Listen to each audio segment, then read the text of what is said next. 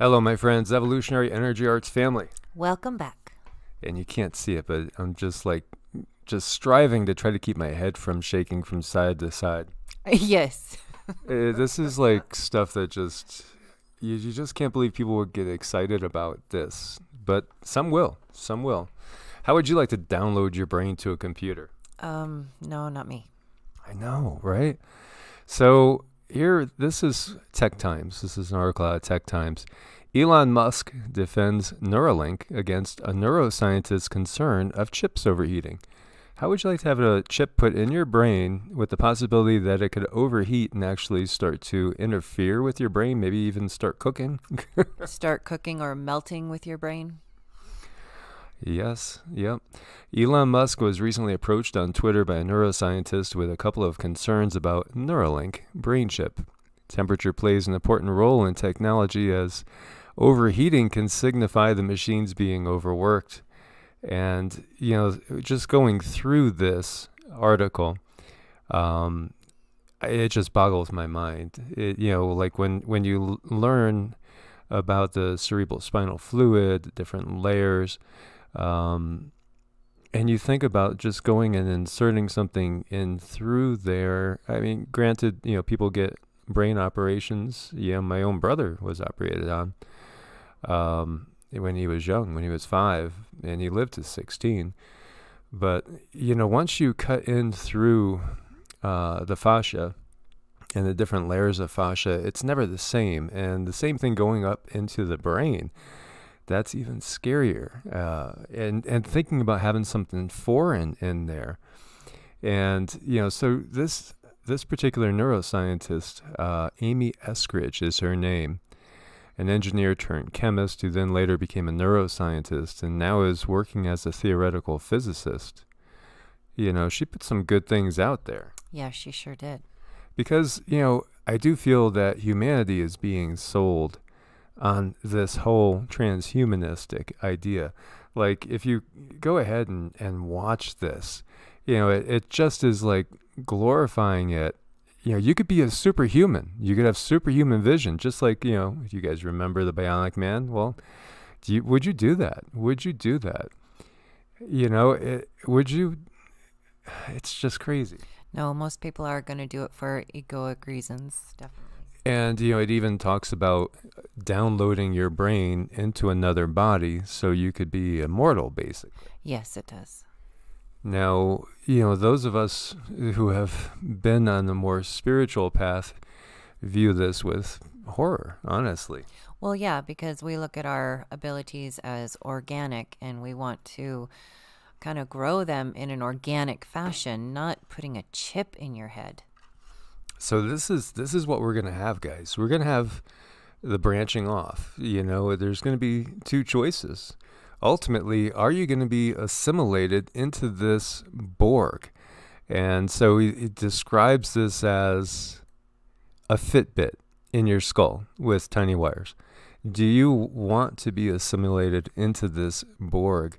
And, that whole process is going to be beginning for many, many people next year. Yeah, and so many people will line up for this. Yeah, as we know, there's, as I watch the snow coming down, which is beautiful, and it gets Cindy so happy too. She loves the snow. When we look at what's going on, like right now, the big news out there is that there is something out there with 90% efficiency, and everybody is thrilled and excited because perhaps, the end of this period of lockdown, as he's being very careful with words, will be over because there's a miracle, Yeah.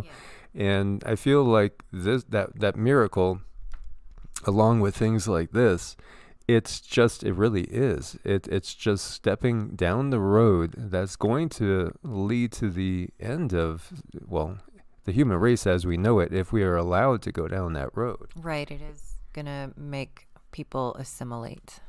I should say, if we choose to go down that road or allow ourselves to be herded, down that road, because it is kind of a herding going on, a shepherding going on. Yeah, and they're going to use convenience as a mechanism to sell this, I think. Oh, sure. And there'll be many people that just say, yeah, sure, sign me up. I don't have to, get up. I could just simply think, turn the light on. I could just simply think, turn the TV on. I could just simply think, go to YouTube. Okay, let's see what Suspicious Observers has this morning going. And boom, everything's going to go on its own. I don't have to move a muscle. Right, not one muscle. Yeah, there will be a lot of people that will go for this. And, at the same time, humanity is going to be going as well. It's going to be dissolving away. And think about that. This technology in your mind, again, every thought you have will be read. I think already that's kind of happening now. We can see it. We were talking about the strange coincidences with the ads that we were just talking about. We didn't type anything into any sort of search bar, and poof, just because we had mentioned it, there were ads for that. We're going to have to test this again, test this little theory out there. You guys might want to test it. If you got your phones out there or whatever, don't say, hey, Siri.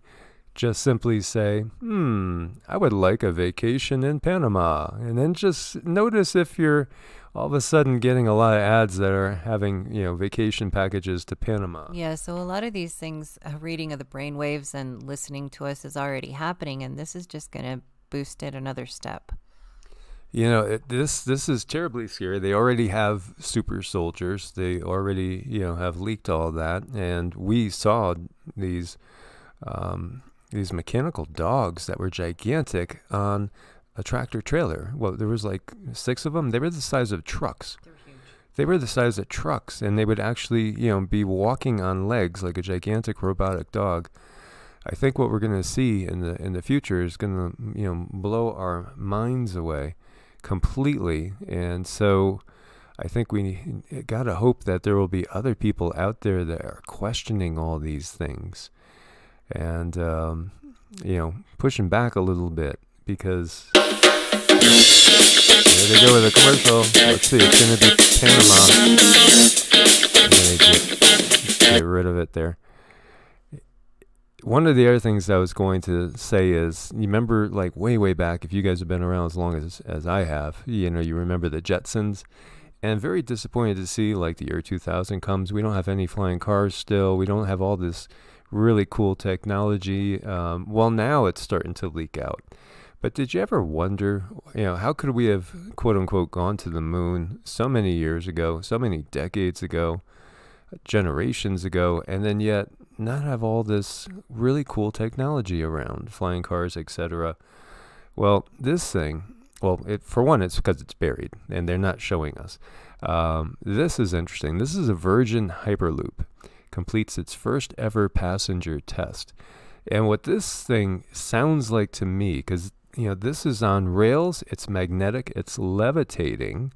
This sounds exactly like what we've heard that's inside the Earth that takes people from one deep underground military base to another.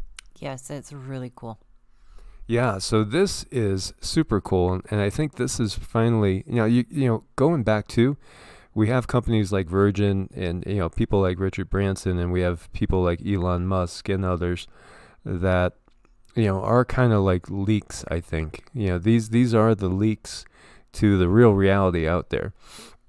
And we are, if Cindy's going to be up for it, we will do a video later on last night, if she remembers, when we were channeling and remote viewing Mars and remote viewing Venus. And she was getting some pretty damn clear signals. She was seeing things really clear. And things are not as we're being sold at all. So the Virgin Hyperloop's been testing. This is in the Nevada desert. And it's hit speeds of 240 miles an hour with no one on board. They do have a video here. You could check it out. They get up to about 107 miles an hour, this couple in there. I would go in it. This thing sounds really cool. Now, this is technology I think is really neat. Ultimately, they say you will be able to go from LA to San Fran in 30 minutes.